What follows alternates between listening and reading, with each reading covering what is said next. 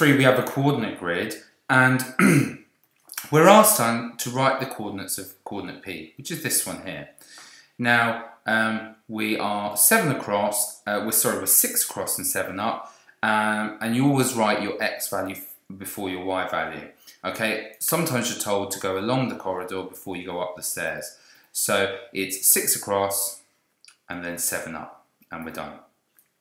R is the midpoint of PQ. Write down the coordinates of R. Now I'm just going to draw a line in here, just to make my life a little bit easier. And I wonder if you can see the midpoint when you're doing it. Is it straightforward to see? Well, let's think about it. We go 6 across here and 3 up to get from Q to P. So we have to go 6 across and then we go 3 up.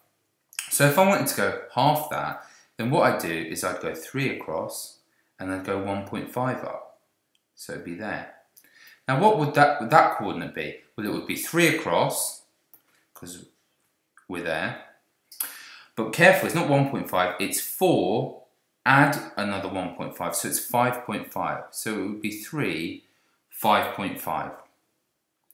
Okay, the point B is on the x-axis. So the point B, leave it there, is somewhere on the x-axis. The line BP is parallel to the y-axis. The line B to P is parallel to the y-axis. So for it to be parallel to this axis, it must be a straight vertical line. So where must B be? Well, think about it. B's somewhere along here. It's not there. It must be there because this line then, BP, would be parallel to that line.